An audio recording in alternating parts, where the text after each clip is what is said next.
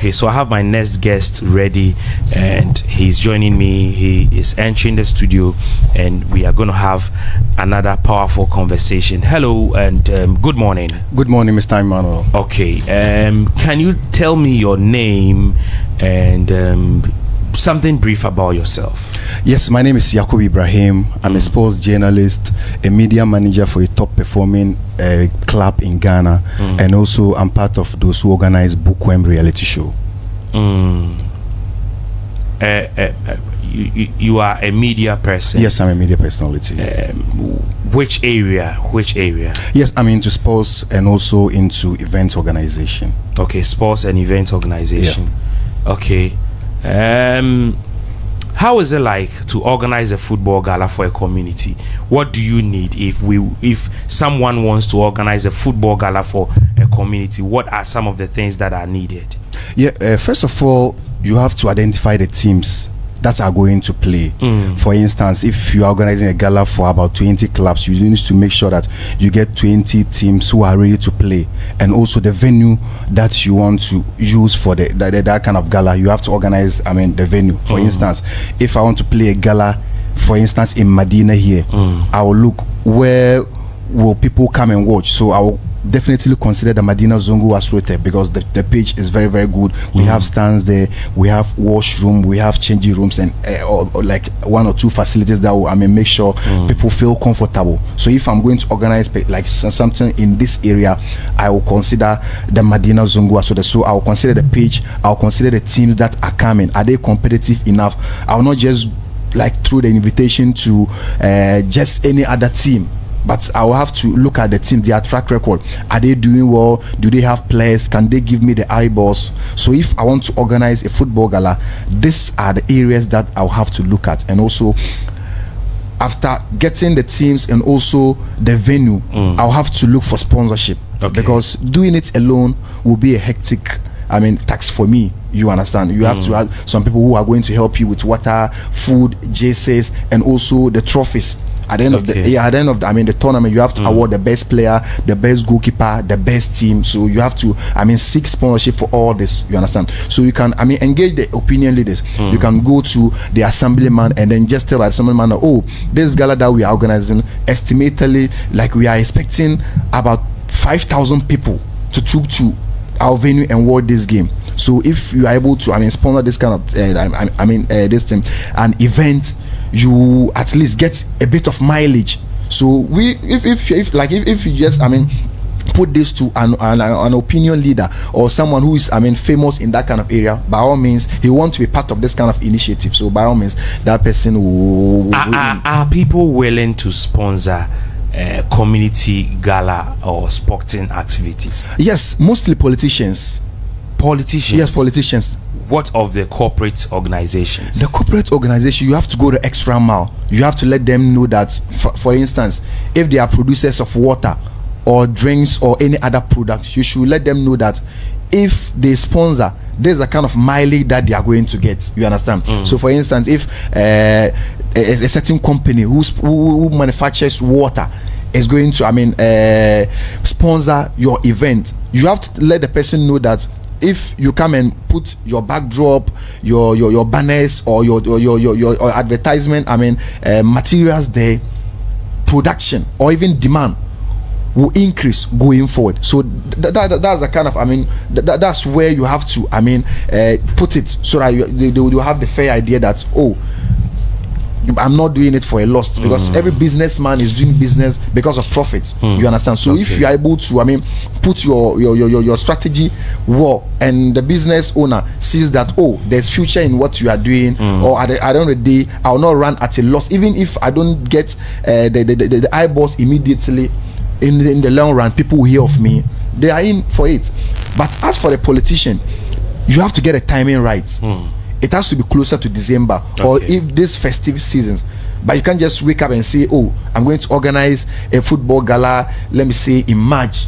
it will be difficult a bit. You understand? Even if you are going to organize this in March, it has to be closer to the festive season. That's Easter. Okay. You understand? Because Easter, we have a lot of holidays that people will be around to come and watch. You understand? You even get some players who are playing in our elite league. They'll be home, so you can get them to play. And if I'm in Medina and I hear that, let me say, Bayview 11 is playing at Medina against Mr. Emmanuel's 11. They are playing at and Bayview 11 is bringing a top the league scorer of the Ghana Premier League, and I'm in Medina, Ajiringano, or even I'm in Adenta. I want to come and watch. Okay, you understand? So these are like petty things that we organizers we use in order to get people. So most of the time, you look out for, because sometimes it's difficult to get corporate bodies to come on board to support, and very difficult. It's very difficult because most of the teams or most of the players that I've been playing in this gala, they are not known. You understand? And if you are organizing such a thing, you have to go the extra mile. You have to explain and make them believe that there is future in whatever you are doing. But if you were going to use our Premier League clubs, our Division 1 league clubs for such an event, they know that, oh, the Premier League is shown on TV, so there are certain players who are known. You understand? So if I'm coming to sponsor such an initiative, and the J said that the top Premier League player wears, and there's my logo on it, or there's my crest or something on it, it can sell. They can come and brand the place. Yes, if that player posts it on social media, he has the eyeballs. The people who know of, I mean, the product that I'm also, I mean, into. Okay, you understand? You I don't know what role you play with. Is it Emmanuel FC or Emmanuel City Football? Emmanuel City Football. Yes. What is the role you play for them? What do you do for them? Yes, I'm a media manager for Emmanuel City Football Academy. Okay. And as a media manager, what do you do for them? What I do basically is to market the club on social media and also wherever I go, because Emmanuel City, since the team was established in 2011, the mileage, it's not that there. Yeah, it's very low. You understand? But what when I joined the club, what I did was that there's something that we have to do on social media. Okay, you understand? Because week in, week out, we have to be posting interesting things that will let people, I mean, get engagement onto our pages, follow us, so that when we post certain things about our club, we can get the eyeballs. So I created an X account for them. Okay, I make sure that. So you manage all those things for them? Yes, I manage all those things, and also their website. Okay. Yeah, they have an active website. When we play a game, whether we lose, we draw, I have to write a story about the game. So I'll write story about the game and also post it on social media, flyers and everything. Like just tomorrow, we are playing at Medina Zungu Asrutef against Star Makers. I posted the flyer that was 2 days ago, just to get people attention to the game. So just tomorrow too, I have to post the Mag Day flyer. We have the Up Next flyer and also the Mag Day flyer. So the Up Next flyer, you have to post it like 3 or 2 days before the game, and the Mag Day flyer too has to come after you posting the Mag Day flyer. You have to go to the field when they are warming up. You have to take shots of the warm up, post it, and after the warm up, you have to post the lineup. When we are about to kick off, you have to post it. Half time, you have to post the score. Full time, you have to post. When your player is adjudged the man of the match, you have to interview the player and just post, so that people will be following you. You'll be very active. So since I've how is the team doing? Are you able to get some of your players go play outside? Are you you are able to do that? Exactly. We currently we have 2 of our players playing in Granada in Spain.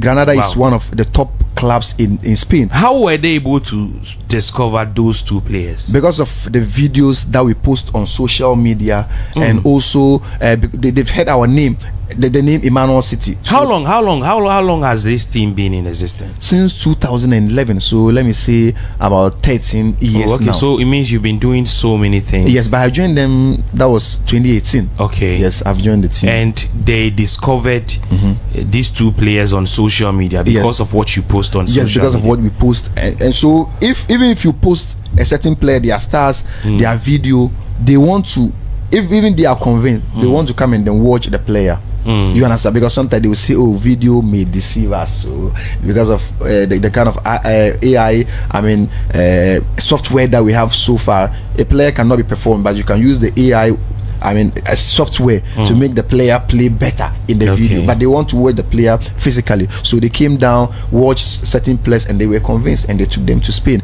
And we have certain players who are also doing well in Romania. Just this next month, about 5 players, our first team players will also be leaving the shores of Ghana to Romania. So we are just making a headway. We are just pushing. But at this level, the money is not coming. From where? Okay, so where are you expecting the money to come from? It's a long-term project that you are doing. It's a long-term project. You cannot just say, oh, because the player is a juvenile player, he's going to abroad, he's going to sign a professional. No, it doesn't work that way. That player has to go under development. After the development, that player has to prove himself beyond reasonable doubt, because there are certain players, if they just go, they cannot adopt. Adaptation is something that is quite difficult for them.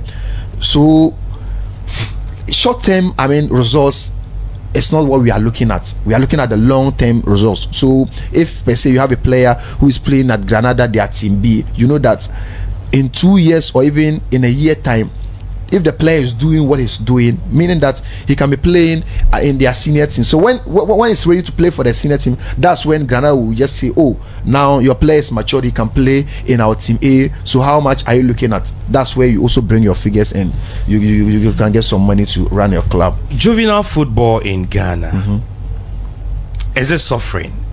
Very, very. What are some of the challenges with juvenile football currently? You see, the challenges are where the players are playing football, because the four that that were available, most of them are not available now. You can go to a certain space and you see that the district assembly are erecting a building on it. You understand? Because they see that the football that they are playing, they are not seeing the future in it. So they just say, oh, put your structure on it so that every month you'll be paying. They see it to be, profitable more than a football team playing on that space. I understand that when with this current AstroTurfs, you pay before you use. Yes, per se, Medina Zongo AstroTurf, when my team, Emmanuel City, is going to play just tomorrow, we'll pay for the pitch. We pay for chairs, where officials and match commissioner will sit. Why? It doesn't. The AstroTurf doesn't have chairs. The AstroTurf has limited chairs. So there is a businessman there who also rent out his chairs. Okay. So on a match day, he also make some money. And also the stand, the amount that will stand and video our game, we have to pay. Why? It doesn't come with all these facilities. It doesn't. And how much do you pay per match if you want to use it as a home? How much are you supposed to pay? We because of we play in the Division 2 league, so we are getting a kind of discount. So we pay like 400 cedis for a game. A game? Yes. Together with the chairs and the stand, if you match all together, let's say 500 cedis. Okay. That's for the pitch, the chairs, and also the stand. So that is your home. That is our home, yeah. And where do you camp? Do you camp your players somewhere? Yeah, we camp our players at Amahia on the Dodowa Road, so closer to Valley View and Christian University. Anytime you have match, you need to make sure you get a vehicle. Yes. To convey them. Yes, to convey them. We have to feed them as well. Hey, really? Yes, we have to. We feed our players 3 times a day. No, so they go home and come, or you've camped them? We've camped them. We've camped them. So we have a camp where we feed our players 3 times a day. They have mattresses that they lie on. Okay. They have they have a lot of things at their disposal. They have DSTV with they watch these foreign games so that they can improve their play. They totally have everything at their disposal. Okay. So on a match day, we'll get a bus that will convey our players to Medina or any venue that we are going. And I tell you, and it comes with a cost. It comes with the cost. And if you win this Division 2 league, the money that you even get cannot even cater for even how much is a team entitled to if you win? Last season, the team that won the league was given, I think, was it 3,000 cedis? Oh no, come on. How? Just 3,000 Ghana cedis. That was still believe. 3,000 Ghana Yes, cedis. 3,000 Ghana cedis. I don't understand because how many matches do you play in a season? In a season, for instance, in our zone, we have 15 teams. Okay. So meaning first round you play 14 matches, second round you play another 14 matches. Okay, so 14 matches. Let's assume 14 matches. You play about six home, six home, away, 6 home, and 6 home. Let's assume you are spending 500 cedis for home matches. For us through TEF. For us through TEF, yes. 6 matches. We are looking at 3,000 cedis. Yes, you buy water. Okay, excluding water. Yes, excluding water. Yes, excluding food. Yes, and when I win, and I get 3,000 cedis. Yes. Whose responsibility is it? Still under the FA? Yes, it's under the Greater Accra Regional Football Association, but still under the FA. And under the FA. So decisions are taken from the top. Yes, it's been taken from the top here. And 3,000 Ghana cedis. 3,000 Ghana cedis. I don't know whether this year they will increase it to 5,000. And why even when you even qualify for the middle league, you have to pay 5,000 cedis. You understand? Because we have 8 zones. We have 6 zones. We have 6 zones in Greater Accra. So each rep from each zone, when you qualify for the middle league, you pay 5,000. Okay. That's the money that they use for organization and other purposes. And when you play the middle league and you are the winner for the Division 1, then you get 3,000 Ghana cedis. To me, I don't think it makes sense. Because looking at the amount of money you are going to even spend on your players, so why are people not speaking against some of these things? Because I think that we develop football from juvenile stage. Yeah. If your juveniles and your coaches are weak, it's difficult to be able to do it. So why are you not speaking against? You see, at this level, when you speak against the system, you'll be tagged as someone who is against the current government in our football circles. That is Ket Okreku and his people. And when you are being tagged, meaning that match officials will target you, it will be difficult for you to win matches. Really? Yes, I'm telling you. It happened here in Ghana. Oh, it happens. It happened. Even last season, Asante Kodoko, they were complaining bitterly. They were they were complaining bitterly. You understand? So what you need to do is that, let me just play to the gallery. Whatever they are doing, let me just follow it and know my aim, that I'm using this league to market my players for the foreign market.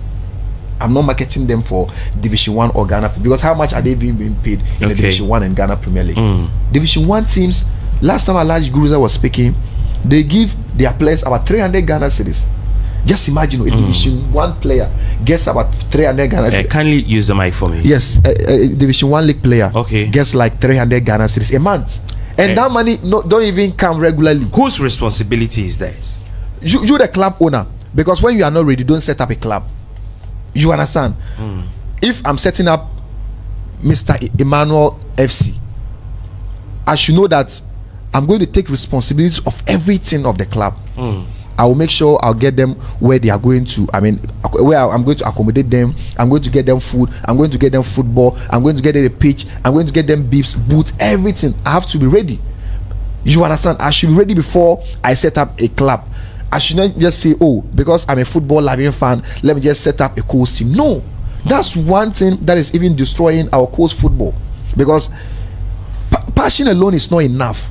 I'm telling you, passion alone is not enough. You should have some certain financial capacity before you can enter into football now. I'm telling you. And when you enter into football now, the results is not eminent too. Okay. It's not instant. You not get instant result in football now. You need to do it over a period of time. You need to do it for over a period of time before you can reap your dividends. But other people don't understand. So for instance, if you convince a businessman that, oh, I'm having this kind of team, please come and help me to push the team. So when the businessman comes to your aid for 2 to 3 years, he's expecting to make quadruple of his investment. If he doesn't get that, he goes away. Because he's looking at the business that he's doing. If I spend like 10,000 Ghana cedi buying this product, at least I might get 15,000. So if I invest that kind of money into football and over 2 years I don't get that kind of money, I'm still investing. No. You have to go. So you should have some certain love for what you are doing, passion, financial capacity, and also love for what you are doing.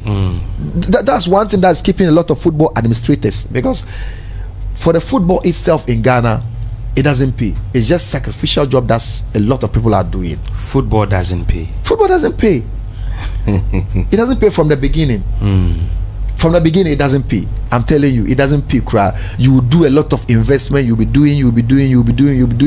Like, it will get to a certain stage that you even feel giving up, because whatever you are doing, like, at least you should get some, you should see some glimpses that what I'm doing it in a positive way. But sometimes you yourself will feel that what I'm doing, like, let me just give up, because there are some people who have entered into football and now they are not into football again. Okay, let me give you an example. When Legon City came into the Ghana Premier League, look at the Brandon. On Friday that they were playing their game, they will bring Shatawali. Another time they will bring Medical, they will bring Wanishi.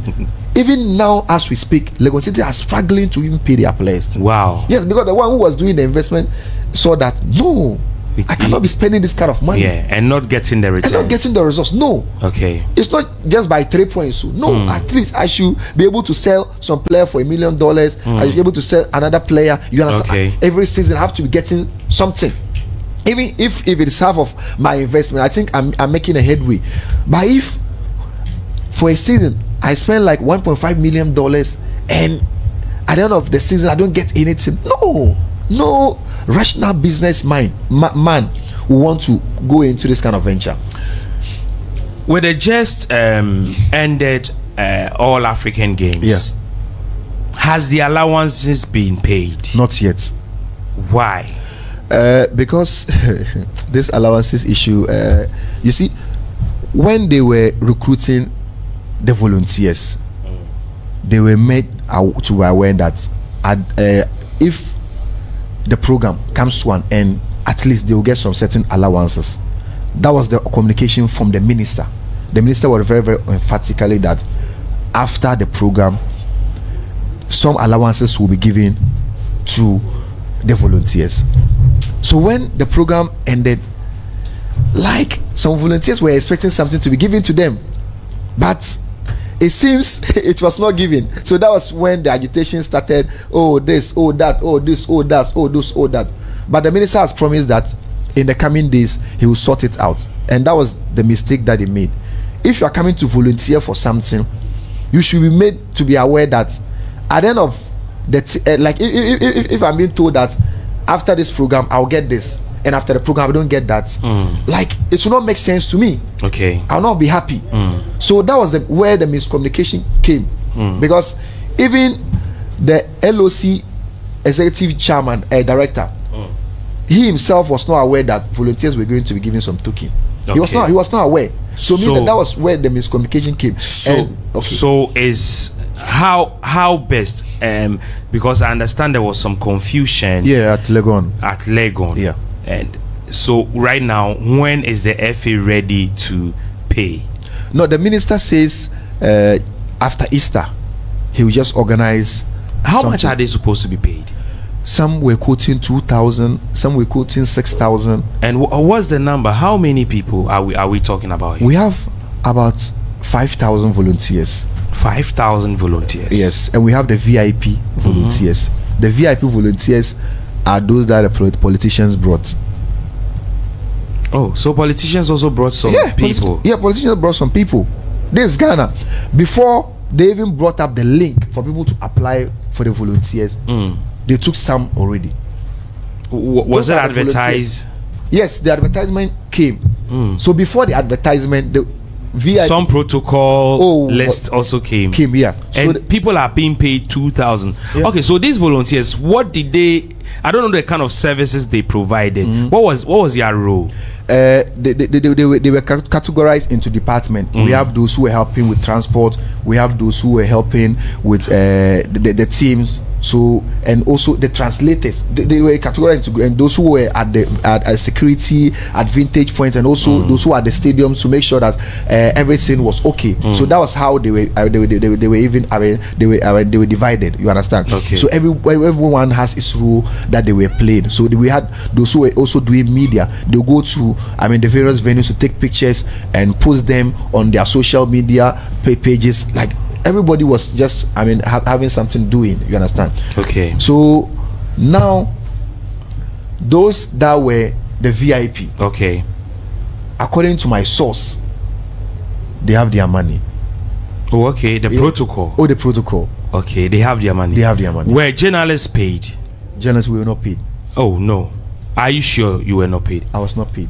No, you. But was there anything like something for the journalists who covered the story? Oh, it was some few occasions that you just go to a press conference and they will just give you a token. A token of 200 cedis. 200 cedis. Yeah, that was all. Who was in charge of the media? Dan Kwekwe. Oh, okay. Yeah, Dan Kwekwe was in charge of the media. He was in charge of the. So he was doing the payments. Yes. Or he also has. He will someone coordinate the payment. Okay. He coordinates the payment. And what is the criteria? Are you sure all the sports journalists took 200 cedis? Or there were some exceptions? There were some exceptions. Some people took like 500. Or yeah. So some people. So what's like, the criteria? Even this issue brought about confusion at Legon. Okay. Because even at the final day, when they organized a press briefing, we went there and they mentioned the so-called big stations in Ghana. Gave them their envelope, and there was still a long queue. So they said, "Oh, we in this queue, come and write your name and take 100 cedis." That was when the agitation started. That into Juma 58 up to this time, into 100 cedis na mode. You are giving us 100 cedis for all the time we have spent here. You see, like some people were not happy. I'm telling you. Even the treatment that they gave to the media was not the best. I'm telling you. Media treatment was not media good. treatment in this African Games was not the best. Because when we went to the media seminar, Mr. Emmanuel, they told us that one, they will give us vests. Okay. Like the reflector. Press, okay. The press, I mean, reflector that we wear. Okay. That is one. They will give us this cap, notebook, okay, pen, and also a bag. From the beginning, they started sharing the t-shirts, this cap, and the notebook, leaving out the bag. So when they realized that there are other people who apply and didn't come and cover the games, that was when they started sharing even these bags, these media bags. And some people were like, "Come on, how? You told us you are going to give us this kind of bags, and now we are not getting them. What is happening?" So in terms of media treatment, it was not the best. I'm telling you. Media treatment was not the best. Yes, they were treating volunteers even better than even we, the media. What is happening to our Black Stars? There's a lot happening to our Black Stars. A lot. If the right decisions are not being taken, that's how it's going to be. If you say if the right decisions are not taken, what does it mean? It means a lot. Yeah. You have a problem with Coach Otto Addo. A very big problem. You have problem with John Pencil being the assistant coach. Yes, and also Fatah Dawda. Why? What is it about them? They are not up to the level of being the assistant coaches of our national team. And Otto Addo doesn't qualify. He doesn't deserve. I'm coming. When we went to the AFCON and failed, and Chris Hilton was fired, we were told that there's going to be a committee that will help us find a coach. And this was the criteria for the new coach of our national team. That person should be a proven winner. That is one. And also, the person should have a 15 years experience in coaching. And that is what they said. That's what they said. And I asked him that, is Otto Addo having 15 years of coaching experience? It's no. Otto Addo is not even a top class coach. He's a trainer scout. He's the one who just trained the juvenile players at Borussia Dortmund. Otto Addo See, we don't do the right thing. I'm telling you. So meaning they didn't play. They didn't use their criteria in appointing Otto Addo. I'm telling you, they didn't use their criteria, because if you tell me that you want a proven winner, you want someone who is tried and tested, you want someone with 15 years experience, you not go and bring Otto Addo. That means that you want us to fail again. You understand? You want us to fail again. When Otto Addo came in his first first training with the national team, he played 12 matches, 4 wins, 4 draws, and 4 losses. 33.3%. This is a failure. If you go and write white and you have been given 33.3%, meaning that it's F9. It's total failure. Who were you expecting to be appointed the coach of the Blasters? I was expecting a proven winner, someone who knows the African terrain, like Hervé Renard. Hervé Renard was a physical trainer. That was in 2008 when 2006 when Claude Roy was in Ghana. After that, he has packaged himself, gone for a lot of coaching course, and he's a top coach now. Hervé Renard won the AFCON with Zambia, won the AFCON for Cote d'Ivoire. That was 2015. They beat Ghana on penalties and won it. Since then, let's just say that we are going for a top coach. We can negotiate with Hervé Renard. He's now with the French national team, their women's side. We can just negotiate with him that, Hervé Renard, we want you to come and coach our national team, and he himself will feel proud coaching the national team, because he has had, he worked under us before. You understand? So that was the kind of coach that I was expecting to be brought to us, and also it didn't happen. It didn't happen. There are coaches who have done well on the African continent, but we didn't consider them. I'm telling you. And we went for Otto Addo.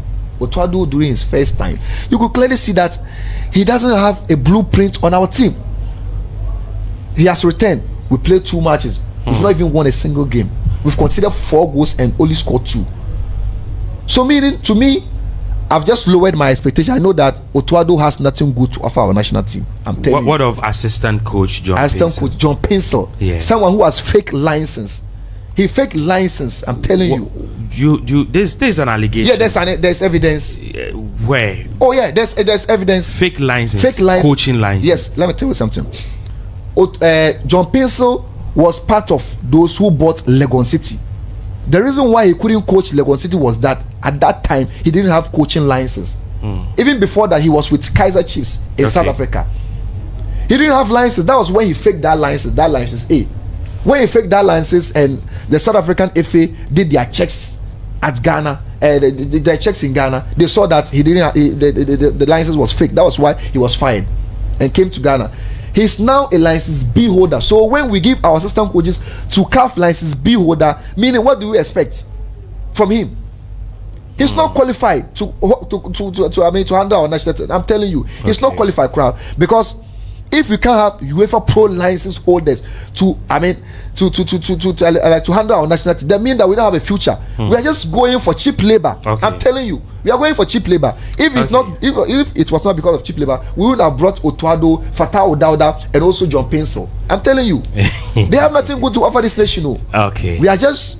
They will just come and do an experiment. After 2 or even half a year, we'll just fire them and bring another coach again.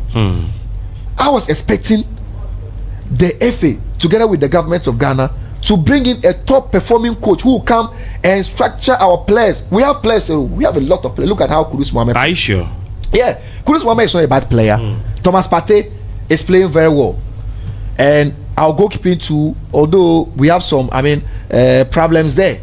Our defenders, we have Salisu Mohammed, who is doing very well. Amate is there, Alidu Seydou. We have a lot of players. You understand? Assembling them is the problem that we are having. So we need a coach who can come and let them know that there's hope. Do this, do that, do that. Improve the players that we are having at our national team. How can you have a coach that cannot even improve the players that we are having? When Olele Kingston was our goalkeepers trainer, he told us that he was monitoring about 15 goalkeepers. 15 goalkeepers. But anytime that there's been a call-up, you see Jojo Wallacott, you see Lawrence Atizigi, and you hear of Manaf. Nuruddin. So meaning it's just a template thing that we are doing. This one will come, invite this one will come. That's the same thing that we are doing. What we need to do to make our national team attractive now is that let's tell Ghanaians that for about 3 to 4 years, we should not expect anything. We are going to do a serious rebuilding. Okay. That's the only thing that can help this national team. This under 20 that has won gold in this Africa Games football competition. We can just select about 5 or even 6 players of them and bring them to the national team. Okay. Together with Kudus Mohammed and Esnyama and these young players who are doing well. Let's make them and make sure that certain players will say goodbye to them because they have nothing good to offer this nation. There are certain players who don't have anything to go offer this nation. Wow. Oh yeah. Which of our players you think we should retire them? To retire them completely Like, from our national okay, team. because you think all our players are okay. No, not all of them. Who do you want us to drop? Do you think At we this should point, drop? Yes. At this point, yes, our captain should just say goodbye to the national team. I'm telling you. Dede Ayew. To me, he has done his level of playing is down. Yeah. To me, someone who cannot even play 90 minutes. How can he be our captain, Mr. Emmanuel? You watch football always. He cannot play 90 minutes for us. And when he comes into our game, we don't win. Yeah. Just the last friendly that we played against Uganda. When he came into the game, that was when the people equalized the goal. So meaning sometimes you don't have luck again. Just you yourself just sit down and say where we've gotten to. Let me just call it a quit. Yeah. And just sit and offer my support to the national team and my prayer. That's all. But as far as you are in and there's going to be and the team goes and fail, by all means they will tag you. They will say the day you are the cause. The day you are the cause. Me, I like the day you. But for now, I think he has to hang out his boots. He should resign. He should just retire and say, oh, the national team, let me just support them from behind. But me playing, no.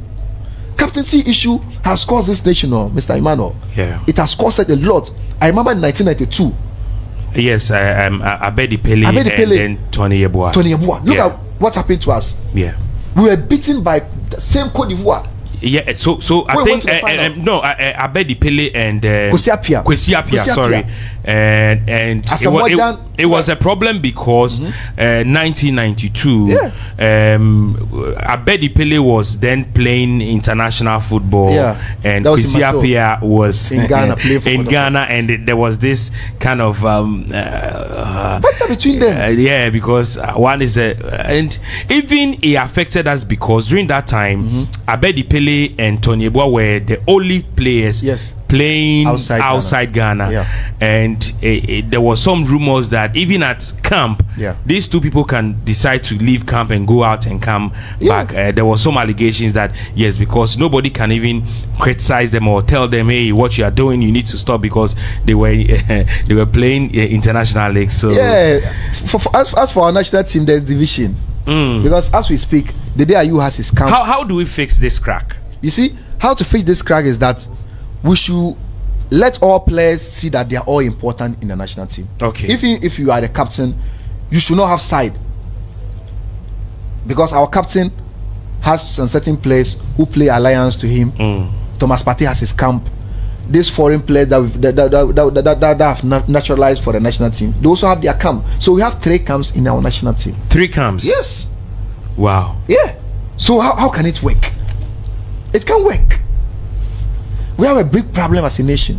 What we need to do is that we should just merge all the camps together. Let them know that this is a national cause. Because that individualistic, mindset, we should just clear it off. That's the only thing that can help this nation. Okay. And make sure we start from the beginning, like from grassroots. Because when Senegal started from grassroots, we saw the results. You understand? Senegal, the last AFCON, they've won it. Yeah. You understand? Algeria also did the same thing. Even Egypt, and we are not giving more opportunity to even our local players.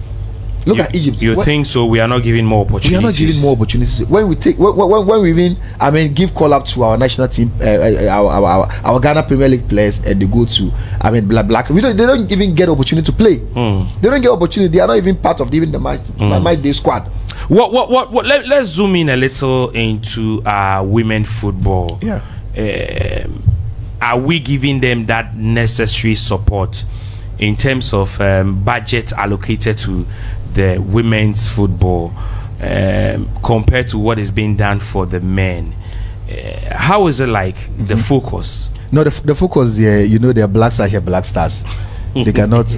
and why should it be like that? You see, because everybody likes the Black Stars. Like every football loving fan knows Asamoah Gyan. They know the DRU. They know Ajiman Bedu. They know all the players who have played for the national team. But not everybody knows our women football players. You understand? Yeah. Currently, if Princella Adubia comes here, it's not everybody who will know this Princella. No. We hardly. You understand? We hardly know them. We hardly know them. They don't market themselves enough. That's what I think. They themselves, they don't market themselves enough. Don't you think those in charge of the Black Queens are not helping? Well, they are doing their part.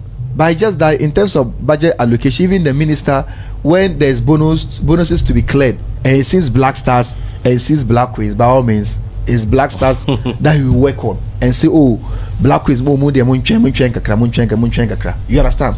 But currently, the team is doing very well under Nora Hoptel, because since her appointment, she played a number of matches which she was unbeaten. It's just recently that we were defeated by Zambia. You understand? But you could clearly see that we've qualified for the women's AFCON. That was a very long time that we couldn't qualify. When Messi Tugukuku was our coach, we were finding it difficult qualifying for the women's AFCON. But now that Nora Hoptel is in charge of the team, she's doing very well. She's doing very well. But just that the management committee, they have to do enough. You understand? Okay. They can't do. Like they can't force the government to do what they are doing for Black Stars. Okay. For the Black Queens, it can't happen. That one day we all know that it's very, very impossible. But at least half of what Black Stars is receiving, we can just allocate it to our Black Queens, so that at least they can also see that, oh, they're also important. Sometimes when they are even playing, they have to strike. They have to say, oh yeah, but before bonuses will be paid to them, which is very, very bad. And I don't remember the last time that we owe Black Stars bonuses. No, it doesn't happen. But as for Black Queens, Black Princesses, and Black Maidens, we always owe them bonuses. We owe them bonus, and it's very, very, very bad. We are setting a very, very bad precedent for our national team. Okay. You understand? When we promise them that if they win this competition, we are giving them $10,000, we should just pay it to them, because they receive Black Star receive 10 times more than what the Black Queens receive. So why is it difficult for us? Paying those monies to them. It shouldn't be difficult. It shouldn't be difficult. I'm sure the minister sees that, like, they don't deserve that kind of money. That's what I see. Because if they deserve that kind of money, like, why is it taking him time to clear those bonuses? It's very, very bad. I think and now that Madam Giftuwari too is the chair for the women's football, I think she's also doing well. Or it was the last time that I was not happy with her comments when the Black Queens needed their money, and she was doing some comparison with the Black Stars, because I supported her hands down. But when she made that comment, I was disappointed in her. But I think she has learned from her mistake. Going forward, she should also do well. I think the politicians, they should join football, because she has bought her Clubberry ladies who the team is not doing bad in the women's league. Okay, Ibra, thank you so much. And you see, the last time during the African games, I realized that there are lots of sports disciplines that we have not paid attention to. A lot of them, I was so shocked to see, oh, so people are doing this. The FA is aware we are not giving attention, and all our attentions are on football. And you see, it boils down to the facilities. You understand? We don't have. It's just recently that we've constructed those facilities, because we didn't have a very good Titan tracks which our athletes will run on. The one that we were using at Elwa, go to Elwa Sports Stadium and see. Okay. It's not in good condition. You understand? Even where we're supposed to use for shot put, we don't have. Javelin is a problem. But now that we have all these facilities, my problem is that we have to maintain it. And Mr. Emmanuel, if we give this facility to the National Sports Authority, in a year time, it will deteriorate. I'm telling you. You think so? Oh yeah, look at the Accra Sports Stadium. You've been there recently. Yeah. Look at the washrooms of Accra Sports Stadium. Serious. Even yesterday, there was a program there. Pastor Dakiwa Mills did his Easter convention there, and they were on the grass. Meanwhile, this grass was just constructed for African Games. So it was just done. They did 1 or 2 touches just to meet standard for African Games to be played on. We didn't put anything to just cover the pitch. That's the problem that we are having. So National Sports Authority, who are supposed to be the custodians of our sports facility, they are not doing enough. Okay. Go to the washroom of Accra Sports Stadium. It's not in the best of condition. Last time I was chatting with a Nigerian general, he was laughing at me. Oh, I go and Accra Sports, the washroom no good. He was laughing at me. You understand? So we have to make sure that maintenance of the few facilities that we have. We are maintaining them. We are maintaining. We have to pay sure more that attention. they are in good shape. They are not in good shapes. Okay. Washrooms is not in the best of condition. The scoreboard, even the seat that we sit on it, it's not in good condition. Meanwhile, when we use these facilities, we take gate fees. Yeah, we take gate. They pay. And we are unable to even maintain these places. It's true. We rent our stadiums for entertainment events. They charge huge amount of money, but they are unable to maintain these facilities. Our problem is maintenance culture, and I'm telling you, it's very bad. It's very, very bad. So now that the president says the Baltimore multi-purpose complex will be turned into University for Sports Development, I think it's a step in the right direction. We should just make sure that we get the right people to manage it, and we should get a private company. A private company should be given this responsibility of managing this facility. Because if we give this facility to the National Sports Authority, I'm telling you that it will just turn into a white elephant. Because they like managing our facilities is a problem for them. It's a problem for them. And I don't know why it has gotten to this kind of level that we just maintaining a pitch, maintaining a facility. It's a problem.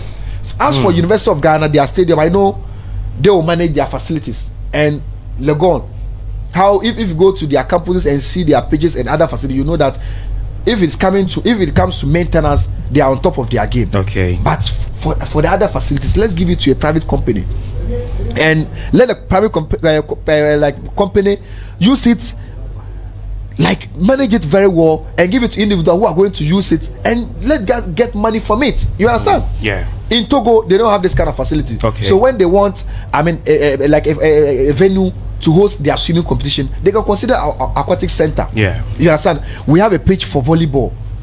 If Niger, they want to play volleyball championship, they can bring it to Ghana, and we will charge them. We will get money. Okay. We will use it to maintain it. But we have a problem.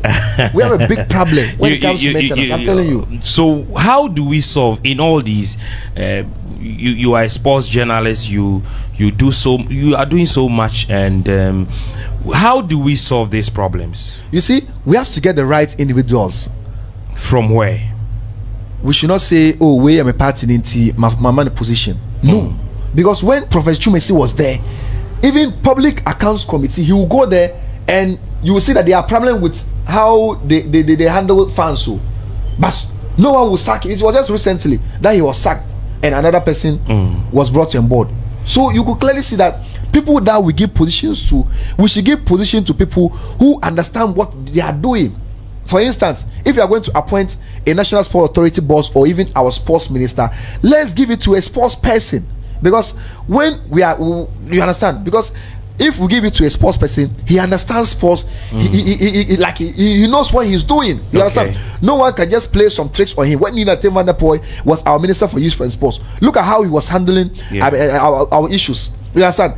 Even the GFA knew that this man knows in and around sports, so we cannot play certain tricks with him. But our sports minister was with National Service Scheme. We brought him to be our sports minister. He knows nothing about sports. You understand? Although he can manage, he can implement 1 or 2 things, but he doesn't have like a vast knowledge in sports. He's not a sports person. We have a lot of sports people who can help our sports institution, but we are not going to give it to them because of politics.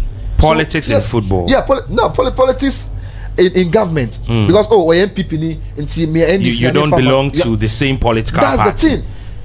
So it affects you. It affects. That's what is affecting us. You understand? Okay. So it's about time we identify certain individuals who can, I mean, help our sports grow. Let's give them the positions, and they are going to do a very wonderful job for us. But we all say, oh, this one has contributed to my winning of this election, so let me just award.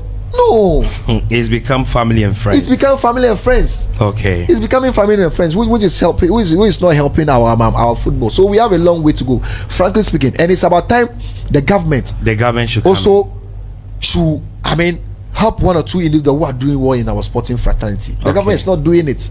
When I have my team, and for instance, Dreams FC is doing well in the CAF Confederation Cup. If Dreams FC wins the CAF Confederation Cup, you will see that, oh, Nanado, they are going to greet Nanado with the cup, and Nanado will just give take $5,000, take $50,000. That's all. But Nanado didn't invest in Dreams FC getting to this kind of level. Okay. If the government was investing in our football or in our league, and just bring the regulation that if a player is being transferred from our league to any other league, I'll take 10%. The club, the football administrator will be happy. You understand? Now, currently, the Ghana Premier League, we don't have a sponsor. It was Bed Power we don't have a sponsor. No, we don't have a sponsor. It was Bed Power who was our sponsor, but due to one or two things, Bed Power has withdrew their sponsorship. Wow. It was $2 million that they were sponsoring, and they said $1 million will go into advertisement. And even that kind of advertisement, I was not seeing anything that was promoting our national, our Ghana Premier League. Okay. There was no billboard, there was no banners, there's no pull up, nothing. There was nothing that was, I mean, promoting our Ghana Premier League. So when even they do their sponsor, I was even happy. I was even happy that they do it, because there was nothing that Bed Power was doing for our Ghana Premier League. So we need a certain sponsor that will brand our league. We need good sponsors. Yes. For instance, if sponsor A is sponsoring the Ghana Premier League and I come to Accra, I know that we have Legon City here, we have House of Folk, we have Olympics and Accra, and 4 Premier League clubs. Where is House of Folk? Where are they based? If they are based in Osu, if I go to Osu, I'll see a very big billboard that is saying something about House of Folk. You understand? Yeah. If I go to Teshi, I will do something for Great Olympics there. Legon City are from this area, so if I come to Atomic, I will see a big board that is erected, and I'll see information about Legon City. So if I'm a foreigner and I come into this Accra and I'm using this Atomic Road, I will see something about Legon City. Okay, sure. It's Legon City, a Premier League club. I'll go to the internet, like to read more about them. But we are not marketing our teams enough. We don't even, most of the Ghana Premier League players, Mr. Emmanuel, even if they come here, we don't know them. We don't know them. Okay. You understand? How come a Premier League top scorer, that was last season, score 14 goals to win the top scorer Butu, and he was given 5,000 dental hospital voucher to go and clean his teeth? Does it make sense? No. You see, there are some petty things that we are not doing. So it has to start from the government. When it starts from the government, the football administrators, they also have their role to play. Even we, the sports journalists, we, the fans, we have a role to play. Now look at the attendance at our various stadiums. Low attendance. It was just when the Black Princess and the Black Satellite were doing what that you could see the Lagos Stadium was being full to capacity. Accra Sports Stadium, Cape Coast Sports Stadium. But now Ghana Premier, we are playing FA Cup this weekend. Go to the various league centers that we are playing the FA Cup. Go and see the patronage day. We are not marketing our league enough. Meanwhile, during the 90s and the early 2000s, when Kodoko was playing Oko United at Kumasi Baba Yara Sports Stadium, look at the number of people that will come to cheer Oko United also as a new Kodoko. But now the interest is not there. You understand? The interest is not there. The interest is lost. For instance, why do you think the interest is still not there? For instance, if I'm staying at Kasua, and House of Folk is my team, transportation from Kasua in and out to Accra Sports Stadium to watch football, I'll eat, I'll buy water. If I add it together, to be closer to 100 Ghana cedis. So I'll look at all these costs. I will not come. You understand?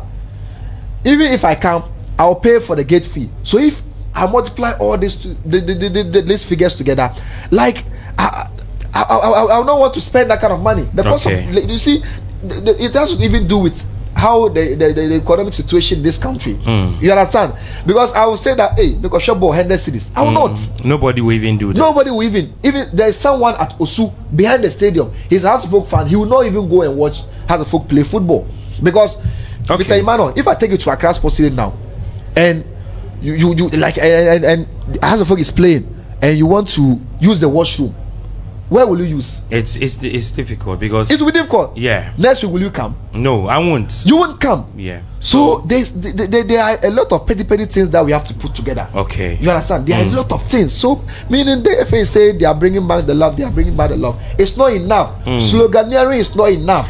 Okay, I'm telling you. Ibra, you remember, I think there was a news around Kwesi Nyantakyi Yes. going to contest the Ejiso. Yeah. Is that issue, I don't know whether it's something that is confirmed. Is it confirmed? I saw the flyer today when I was coming. Okay, so I saw the flyer. It is true. Yes, that like one sports guy posted. When I saw it, I said, hey, what is happening? Kwesi Nyantakyi, from football to politics, it's too early. I'm telling you, it's too early.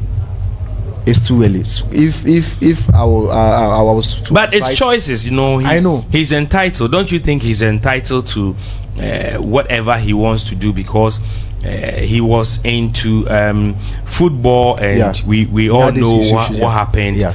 And he's been banned, right? Yeah, he's been banned by FIFA. Yeah. Yes. How many years? He was banned for 14 years. Yeah. Yes, so he can explore other areas. Don't you think that he has the right to go and explore other areas since he's been banned by FIFA? Oh yeah, he has his rights, all do. But if it was to be me, I would have lowered my stance a bit.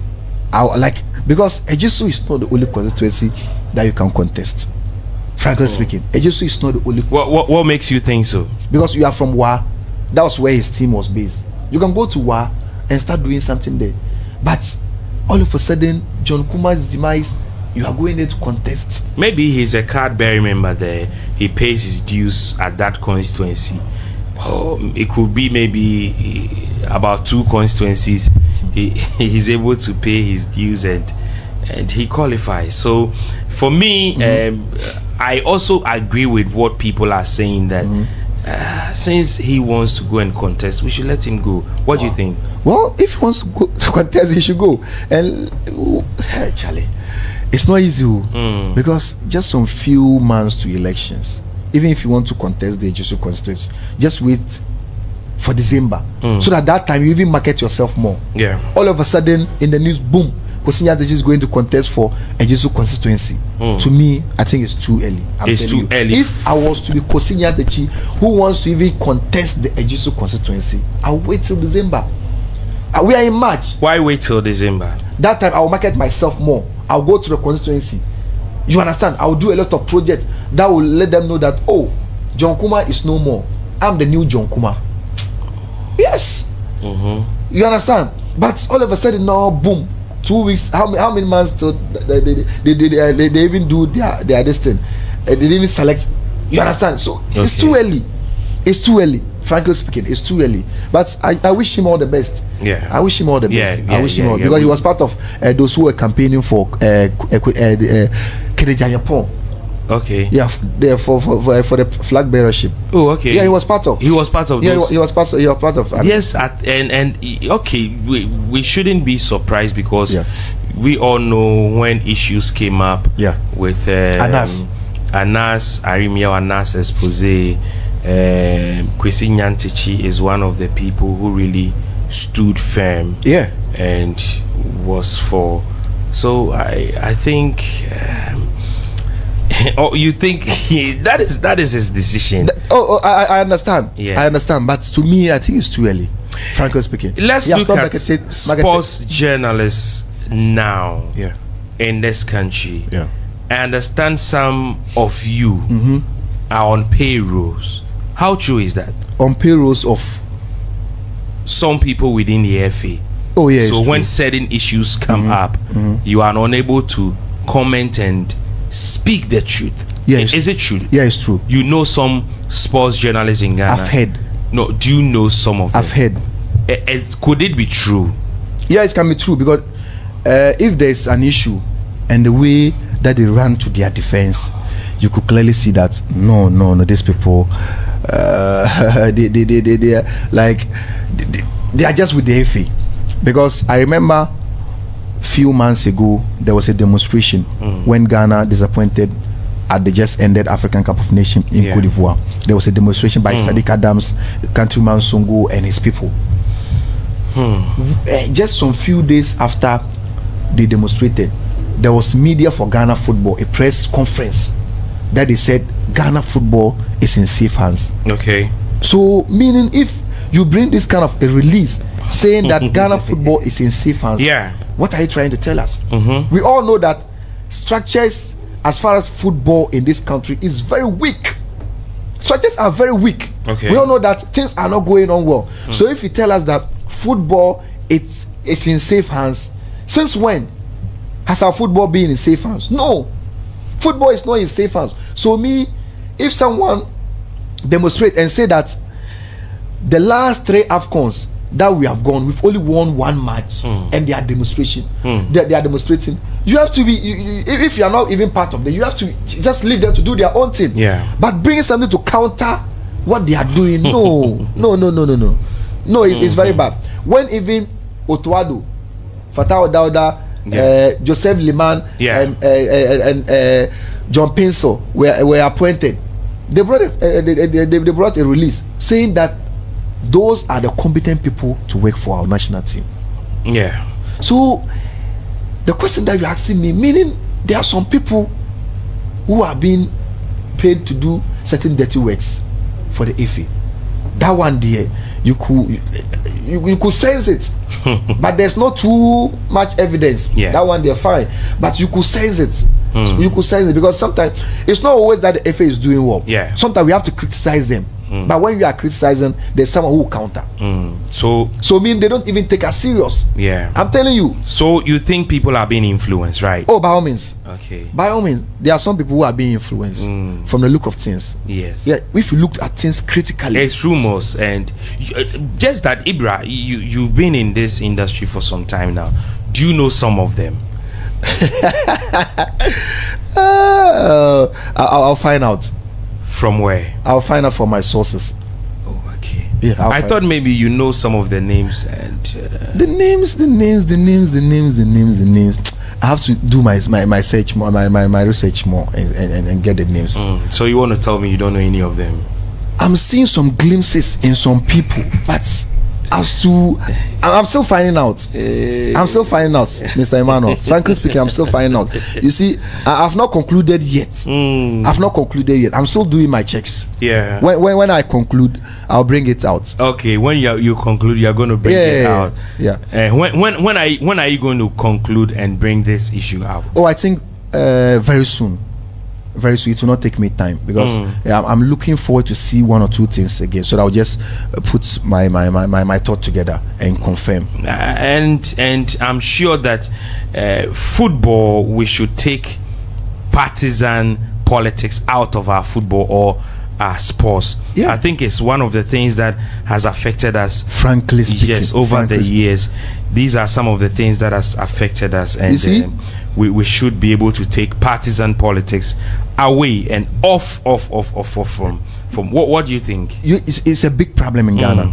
When the President Akufo-Addo came into power, he was looking forward to go to the World Cup so that it would be 2-2. Because NDC went to World Cup twice. You understand? That was in 2010 and also in 2014. Sure. But when MPP government came into power, it was only 2008 and 2006. Germany that they went to, so they were looking forward that 2014 I was saying they were looking forward to go to the World Cup in 2018 in Russia, but it didn't happen. But in 2022 in Qatar, we all saw what happened when we drew with Nigeria 0-0 and play 1-1 and qualify to the World Cup. They were saying, hey, chat now to 2-2. Yeah, Breso and I walk Afcon no yeah win here. This kind of things, you know, if you are saying it like someone will not even want to support the national team. I'm telling you, that's true. These African games, there were some people who wanted Ghana to withdraw. We saw the comment that they were making. Oh, Ghana, we cannot host this African games. The budget is too outrageous. This, that. But it was Ghana that was hosting it. So just support your country. After, then you criticize.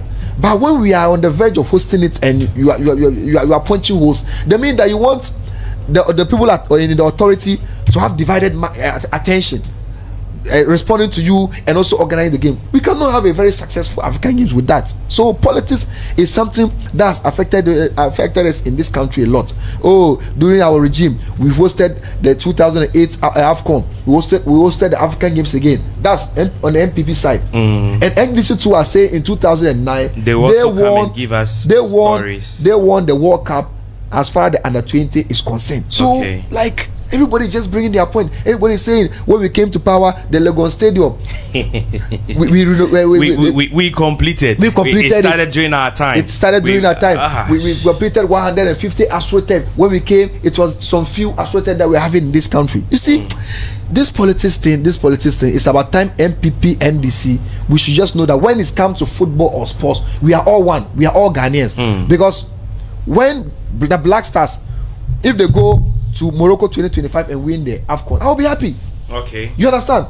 But during that time, if it is MPP or NDC that is in power, the opposition will be praying that they should not win it. So that they will use it. Hey, for how many years now we've not won the AFCON? Say. And those in power too will say, oh, during our time that we came and ended our drought, winning the.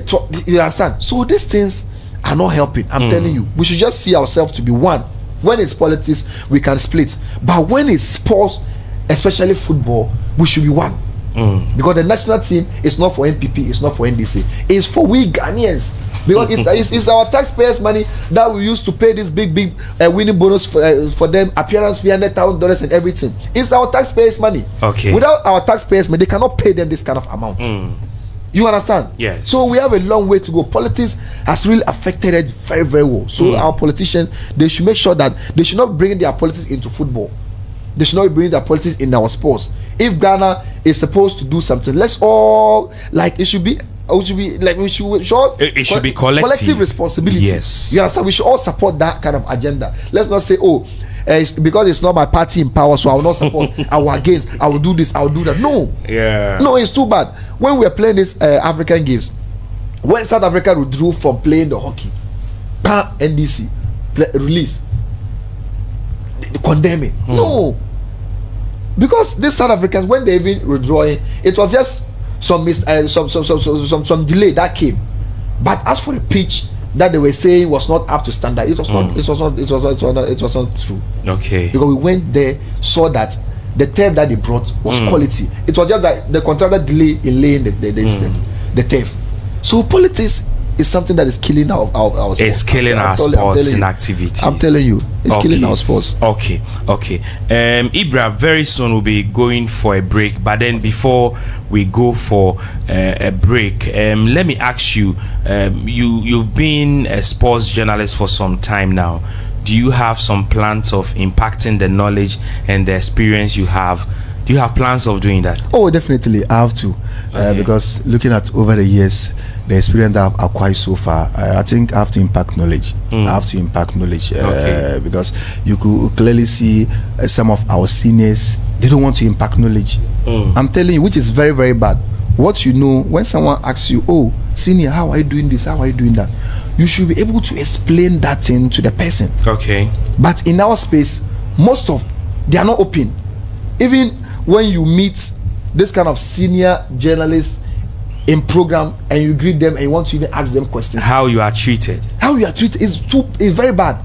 You understand? They see themselves to be at their peak. Fine, you are at your peak, but at least for the sake of humanity, you should be friendly enough. Yeah, you understand? You should be friendly. If someone you have fans, people who like you, just open up. Just open up to them. So impacting knowledge is very, very important. In some years to come, I want to write a book on journalism, on sports journalism. Wow, that would be interesting to read. I'll have to do that. Okay. Yeah. So we should expect. So in 2 years' time, we should expect. Yeah. So in 2026. You are. Have you started already? Yes, I've started already. Okay. So we are going to launch. You'll be launching a book. On sports journalism. On sports journalism. Yeah. Wow, I can't wait to. It's very, very important. Yes. How we do our sports, how we're supposed to do it. Because so, if you look at in our space how we do sports, and you compare it to outside Ghana, there are some differences. I'm telling you. Sometimes when I listen to, I don't know why, but commentary in our local languages, it's so scary. I don't know why. Sometimes it's terrible. Yes, so scary, so scary. Like, we don't take our time. You see, the problem is that they think when they are running fast, it's when they are doing the job. No, you understand? You have to be precise with whatever you are saying. Okay. Because if it's radio, the person is not seeing the action that is here, so you should be able to break certain things down. Because TV commentary and radio commentary are two different things altogether. As for TV, they see this, they are seeing the scenes, so you just add some touches to whatever you are describing to them. But as for radio, it is you who is telling them the story, so it has to do with how you are going to, describe the situation. But most of our three commentators is very, very terrible. They make the thing so scary. They